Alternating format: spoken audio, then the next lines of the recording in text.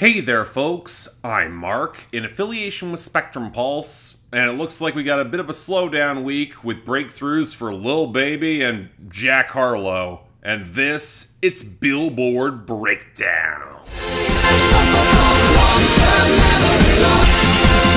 I don't remember. So alright, full disclosure going forward, given some problems with copyright disputes that I'm encountering, and the fact that YouTube's escrow program has been on the fritz and I haven't seen proper revenue for the past 6 months worth of videos, and even despite working with YouTube on these technical issues, the tickets are still not being resolved, I'm unfortunately going to have to limit some of the copyrighted video and audio I usually play for those segments until the bug's fixed. I agree, not ideal. I would prefer that I was able to showcase a little bit more, but hell, most of y'all are here for my commentary anyway, or at least sure as hell hope you are, and hopefully this will just be short term. At the very least, the editing might be a little bit easier too, but hey, on an episode where I was expecting 2 smaller album bombs and neither of them happened, I guess I'll take what I can get. But before we get to all that, the big news actually comes in our top 10, where for a second week in a row, we got a new number 1, First Class by Jack Harlow. And this is one of those cases where you kind of win on the margins, because Jack Harlow swept through with tremendous streaming and sales, but with the radio lagging very far behind. My general rule of thumb is that this is probably going to collapse after this week, especially if airplay does not catch up,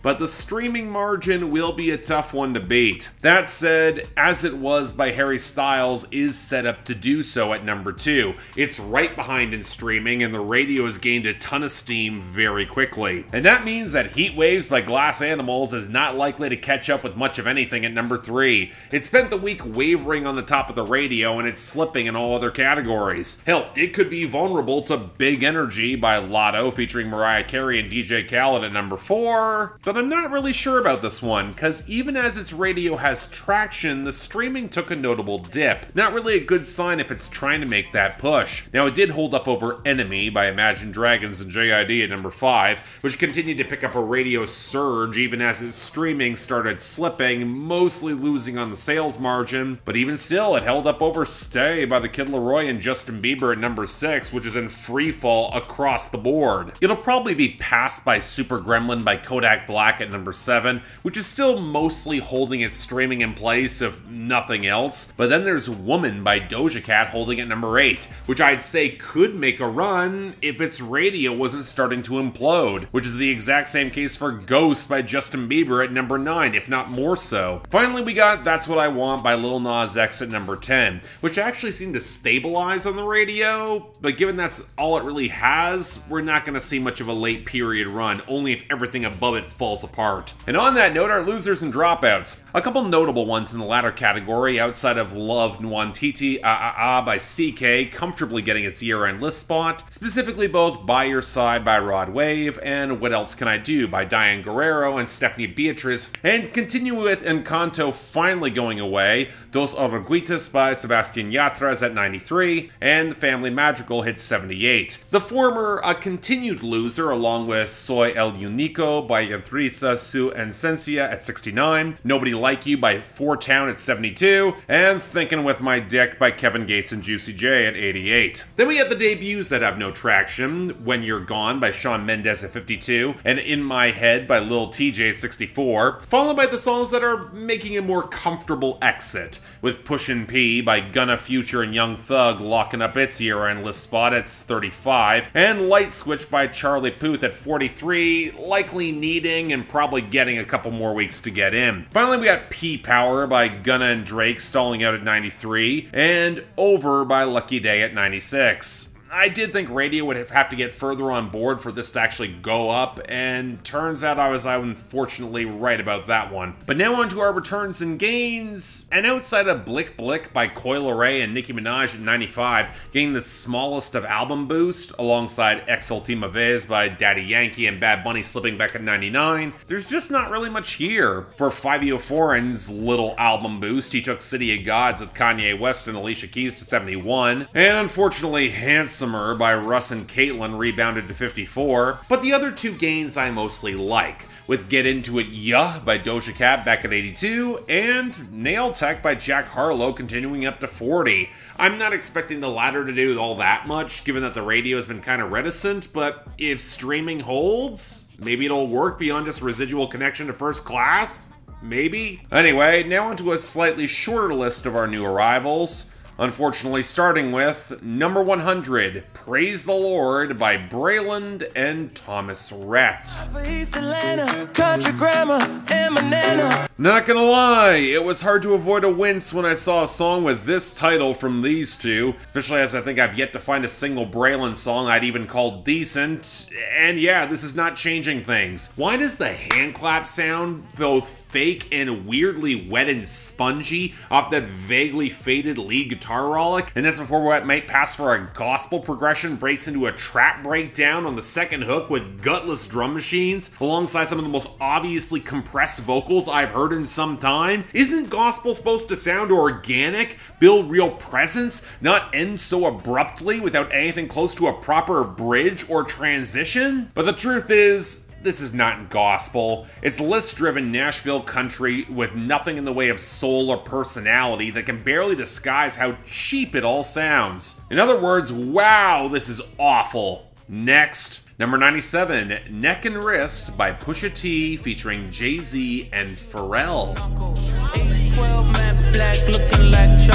I promise you the floor plan's nothing like the model. I was genuinely surprised to see this here. Not that it's not deserving, but because Pusha T has normally needed a little bit more of a push to land his singles on the Hot 100. See the glaring lack of Diet Coke here in an example from this album cycle. But hey, Jay-Z's name is a good way to get this on the charts. And wow, I really wish Diet Coke had charted over this, because I really don't care for the song. Let's start off with the production, where Pharrell has provided this oily synth roiling across the bass, and it never stops being annoying or building to more off of that quieter twinkle and fragmented ad-libs. And you know what, fine, it's not like Pusha T needs much to work with off the sample, and to be fair, he's got a solid flexing verse that doesn't skip on the menace. I've always liked how Pusha T emphasizes having better taste and class than a lot of the standard rapper brands, and he's so consistently clever, even if so much of it ultimately circles around the coke trade. The problem is that neither Jay-Z nor Pharrell showed up effectively. Jay-Z approaches this same brand of bragging, but doesn't seem nearly as clever with the flex, mostly because he ends his verse highlighting how he'd still be as big if Biggie had survived and they had formed the commission, which I'm not sure is ground that I would want to revisit 20 plus years later, even if it seems like he's tying up loose ends. And Pharrell, I mean, you had a pretty decent ominous post-chorus. Why go full Future on King's Dead and leak into a bad falsetto that just kills the vibe? Even for the meme, I thought that was a misstep 4 years ago. I can argue Future hasn't been good since, and it's just as much of one here. Shame the rest of the song is not that good because damn, I really wanted to like this. Number 81, Treat Me by Chloe. You know, I'm still not sure how I feel about all Chloe's solo endeavors, but she was the best part of that 5 Foreign album. I mostly liked her last charting single, so this... Why do I get the problem that she's running to the exact same problem she had with Have Mercy, if not more so? Once again, we got another ass-focused R&B jam, most notably for the very prominent sample of Miss New Booty from Bubba Sparks, and there's that 2000s R&B feel by way of a very skeletal, bassy knock, before it breaks into a scratch-heavy trap breakdown. And fine, while that can work as a dance jam, that's not really how Chloe's playing it. Instead, she's going for either imperious, treat me like I'm royalty Beyonce territory, or piling in her higher register in her falsetto vocals to try and make it sound more sensual, and it leaves the entire thing feeling very clunky and crowded, more than it should be, especially on that hook. I don't know, I'm not sure why Chloe thinks throwing back to the stripe of R&B party jams is the right fit for her style beyond that nostalgia brand coming back. But even if I may have come around on Have Mercy, this isn't quite working. Feels like a misstep. Number 79, Thump Shit by 42 Dugg and ESTG.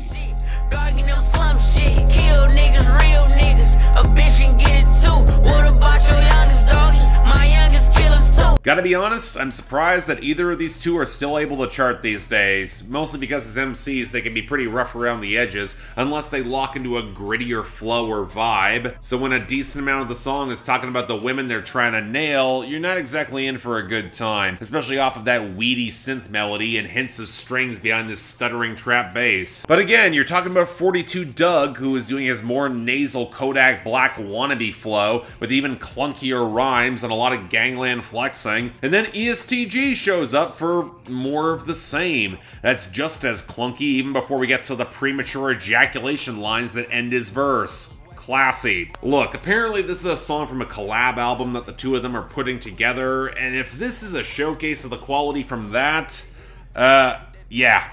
Not interested. Number 75, Psychofreak by Camila Cabello featuring WILLOW. Tell me that you love me, are you lying? Give me lemonade, I give you limes. Anyone else think that the last Camila Cabello album just kind of came and went? Seriously, even if she's not an album bomb artist, I was expecting more attention, and yet outside of very few requests and the fact the album still wound up on my schedule, I've heard very little about this. Kinda odd, you'd think she'd have more momentum and popularity at this point, but hey, this is a song that she did with WILLOW, and it's a bit of a weird one, not gonna lie. First you get that gauzy minor key organ splashing behind the clicking patter of the percussion that eventually picks up some real sandy layers and warping synth bass, WILLOW delivering a vocal patter that almost kind of reminds me of Tom's Diner, and then Camila Cabello delivering a surprisingly restrained vocal performance as she goes through a sing-song melody about how fame generally sucks. But the interesting thing is that her complaints feel a little bit more focused and self-aware. She's naturally a little bit more paranoid and pessimistic,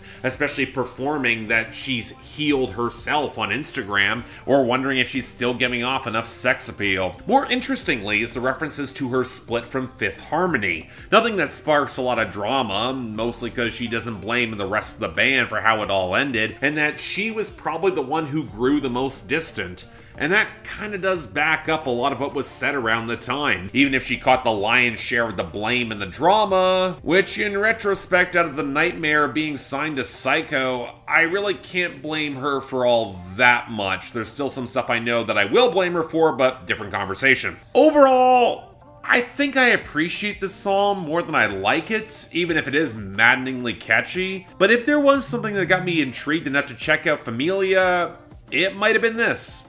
Points for that. Next up, number 62, London by Bia featuring J. Cole.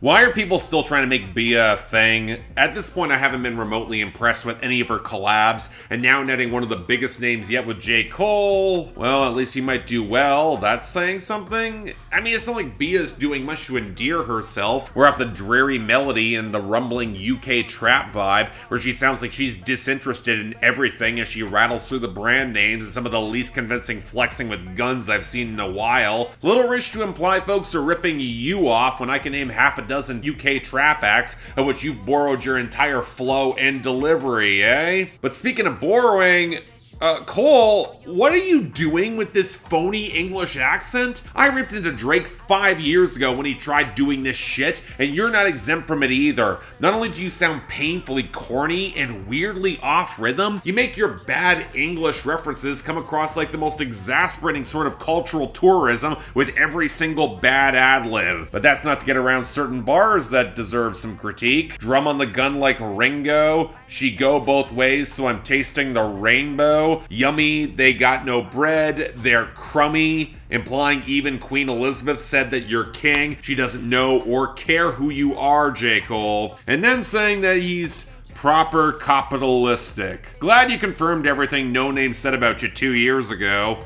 In the meantime, I hope a whole swath of UK rappers roll through and take out this trash. Number 14, In a Minute by Lil Baby. I mean, I guess I shouldn't be surprised that Lil Baby's dropping a new album, and that he's dropping 2 singles right out of the gate to capitalize on it, even if the buzz seemed kind of oddly muted, though that might be a factor of me just not noticing enough of it. But here we go. And I'll admit, I was a little bit thrown to hear such a very obvious sample, the melody behind Drake's Pound Cake, backing up the more aggressive trap groove. It's certainly distinctive, but okay, what's Lil Baby saying over it? And you know, it's not a good sign that the line that stands out the most amidst all the aspirational flexing and general paranoia is full court press, foot on they neck, and I can't let 'em breathe. I mean, it's not even that it's in roughened context and the fact that he made the bigger picture, and that still is probably remaining his most memorable song in terms of bars, but a Lil Baby had more lines that actually popped off in all the rest of his music. I probably wouldn't take notice of the one that seems to trivialize in favor of stunting. So no, it doesn't do it for me. Let's move on to number 13, Right On by Lil Baby. You know, I was trying to get pulled in for this one. The snares clattered a little bit harder off the operatic mix, seemed to be building some credible bombast, and then Lil Baby comes in increasingly offbeat and just launches into his usual aspirational flexing and stacking money and buying his girl lots of stuff alongside sex and threesomes, so that the only problem he seems to have is what watch to wear on any given day. I mean, I'll just tune out. If you're gonna have that production that builds so much potency, showcases a darker veneer that would amp up the drama or melodrama, and you just spend it on stock flexing, that's a misstep, a major one. I mean, I get why the fans might like this off the production alone, but I'm not really enthused. I just wish it was memorable. And finally, number 1, First Class by Jack Harlow. And I can put you in. Gotta be honest, when I heard that Jack Harlow was projected to go to number 1, even against some weaker competition, I was genuinely curious what had captivated so many folks, especially as Nail Tech has underperformed for all intents and purposes. But with this, I mean, I get why folks are going to it, given the 2000s nostalgia that's setting in, and then there's that very obvious Fergie sample for Glamorous, which is actually one of the few Fergie samples I actually quite like for a solid bit, especially when Ludacris drops into his verse. And yeah, you know what? Kinda clever how Jack Harlow will chop the hook while keeping the tempo mostly stable with the faster knock and the more relaxed vibe off the pianos and the slight tinges of horns. But there's a bunch of lines that Jack Harlow just cannot get off. Pineapple Juice, I give her sweet, sweet semen. The double entendre about releasing an album the same time as him. The shout out to UPS for delivering his plaques. How he basically spends most of his second verse offbeat, even if the Euphoria reference was kind of decent, and Jack Harlow's punchlines are mostly memorable. I mean, it's frustrating with Jack Harlow because the relaxed vibe, the other half of the punchlines, they're actually pretty good. I like the dissing of frat boys, how he said they don't need Da Vinci, they need Jesus, the outright admission that more money doesn't often lead to more problems and he knows what he can give back to his family, which is his main focus, and how he finally got some folks on the bandwagon. It's those small little disses, they work. I mean, it's just kind of exasperating because Jack Harlow is on the cusp of being kind of overexposed, or at the very least hitting the very narrow line where he stops being able to pull off being as cool as he thinks he is, and this song is right on that edge, but I also got to admit it's probably the one I enjoyed nearly the most this week, netting the honorable mention behind Psychofreak by Camila Cabello and WILLOW for the best. Trust me when I say that I'm as surprised as anybody that Pusha-T did not get it this week, but I'm sorry, annoying production and bad guest appearances really held it back. Whereas the worst this week, it was easy. Praise the Lord by Breland and Thomas Rhett, with dishonorable mention going to London by Bia and J. Cole. Next week, honestly, don't expect that much. Maybe that Lizzo song will do something amidst all the fallout. We'll have to see. But until then, I'm Mark. You're watching Billboard Breakdown, affiliated with Spectrum Pulse. And I'll see you next time.